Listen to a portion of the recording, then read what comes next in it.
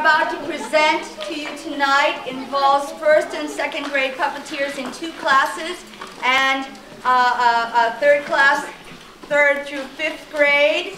They've all been working separately. They have never rehearsed together before, so what you are seeing is a kind of world premiere improvisation, okay? Based on a wonderful Italian folk tale called La Bafana. Hands if you've heard of it. Ta-da! Oh, well, yeah, you have. Okay, La Bafana is one of those stories that starts out pagan, drifts into Christianity, and then goes all over the map. So, since we are celebrating the winter solstice and the holiday that so many cultures have built around the orbit of the sun, or the moon, of the earth around the sun, she's a teacher. I welcome you all to this wonderful story in a search for the sacred child. All right. So, oh, you're welcome. You're welcome. Yes, yes, yes. That's the idea. So, once upon a time. We're going to start that way because it's a good way to start. We don't start like that. Once upon a time, way up over in Italy, in the hills, in the mountains, there lived an old lady. That's her. She was very, very old. In fact, she was so old that some people said, you know, she's like the old earth goddess, you know, she's kind of a witch and she's just a kind of, you know, but, you know, who believes in that anymore? She lived with a little dog. All the Italians have that little dog, you know, obnoxious little dog. The dog's name was Pero. Pero, what are you going to say? Good dog, good dog. And she had a little house way up there in the hills, you know. So, you know, she's so old, she's wrinkled, she's ugly, you know, she's got a big nose.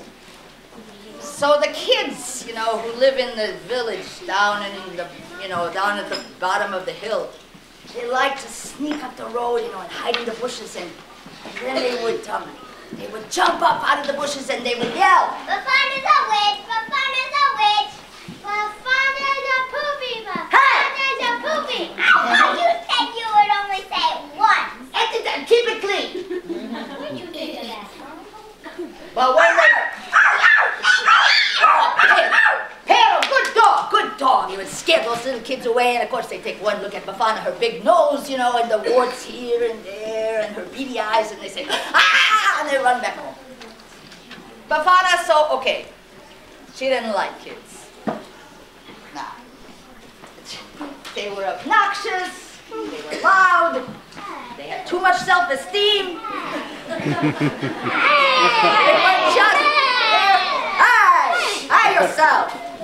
So, anyway, she did it. She kept busy. That's what she did. She kept busy. She would sweep down the road. She would sweep back up the road. She would bake a bunch of cookies. And give some to Pero.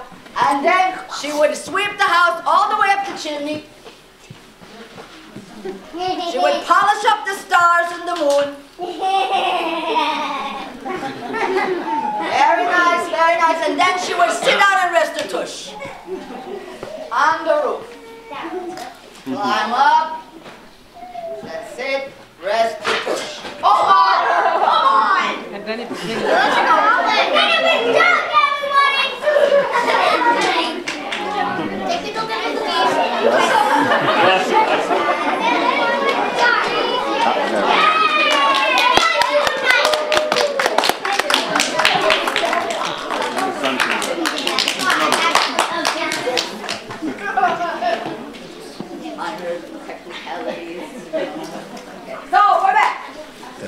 Next morning, she would shine up the stars and rest her tush. Well, one night when she's sitting up there after a hard day's work, what does she see?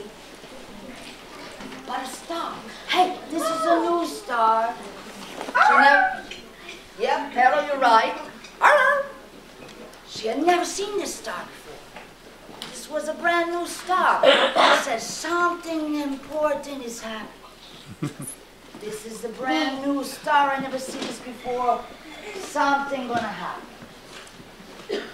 But the star faded and sad.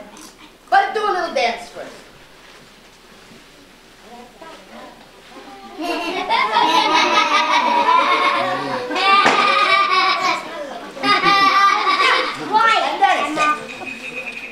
The next day, Bafana get up. She sweep down the road.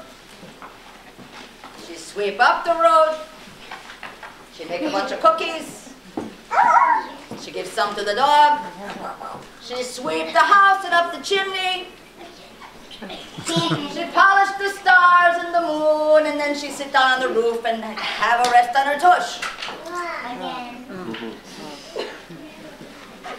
No moving house. She looked for that star. She looked for it on the horizon to watch it rise. But what should she see? Come up over the hill. But 3 kings. No, not one, not 2, 3, oh, and there they are.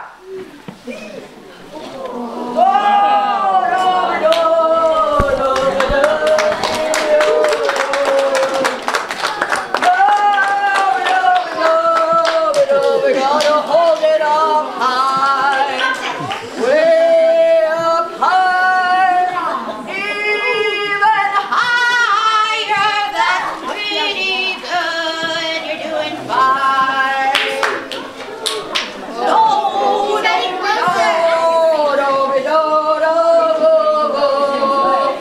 turn slowly.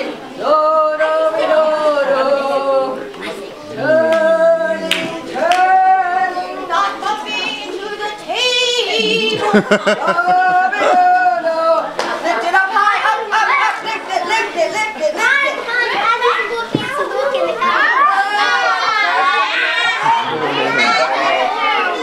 Everybody sit down.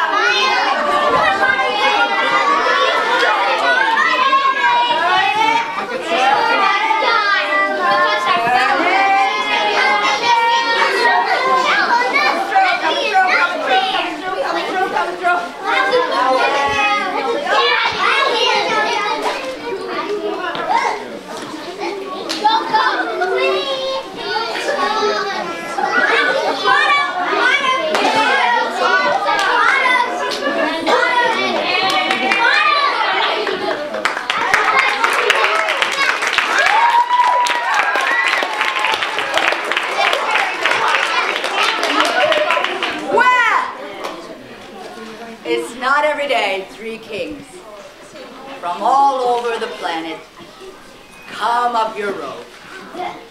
The first one rides up on a flying carpet.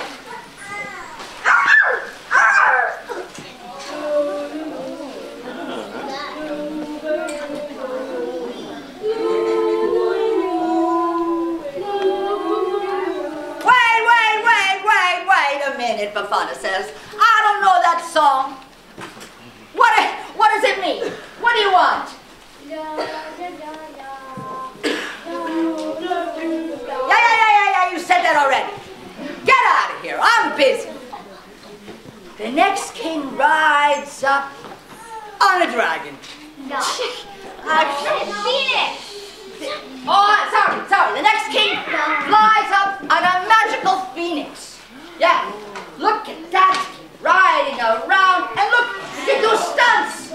Wow, amazing. Well, Bafana, you know, she's no stranger to magic. She says, what do you want? And the king says,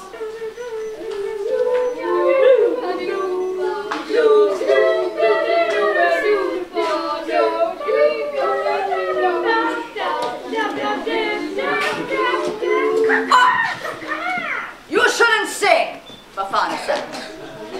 Never sing. I got busy. The next king rides up on a dragon.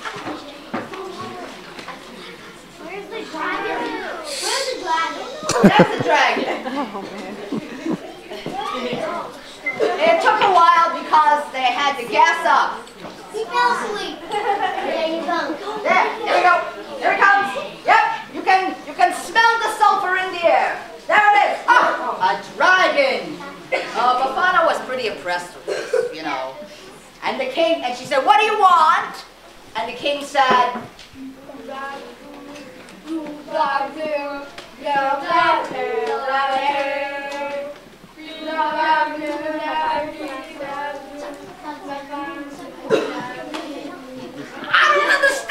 I don't understand you, Bafana said. Get out of here, I'm busy. I gotta sweep the road, I gotta clean the chimney, I gotta polish the stars. I'm busy, go away. But the fact is that Bafana did understand. She could tell that those kings wanted her to come with them. She could tell those kings were looking for something, and she knew it was a child. They were looking for some sort of child. And she said, no, I'm too busy for this. But then she began to think, I don't know, maybe I did the wrong thing. And her dog, where's my dog? She said, where's my dog? But her dog was trying to push her down the road. Bafana, she turned around and she said, hey, what am I going to do? You want me to leave my house?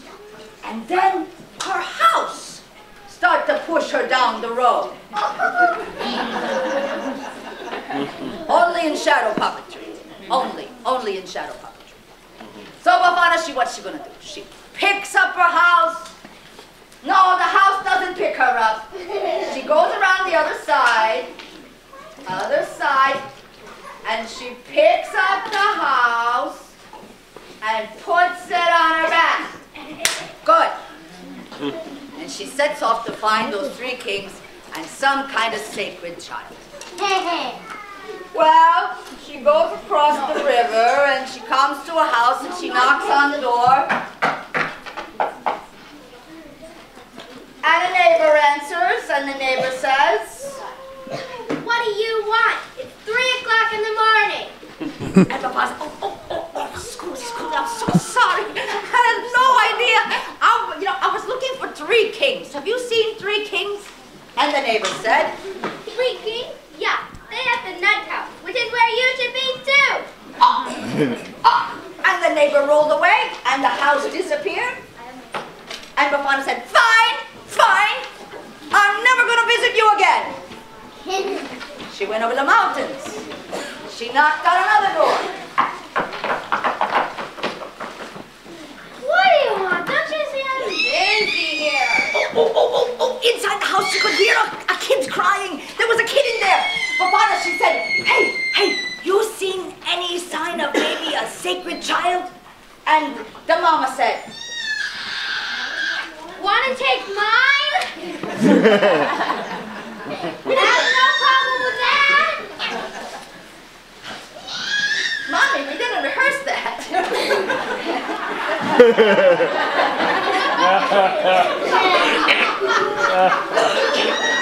Georgie, shut up!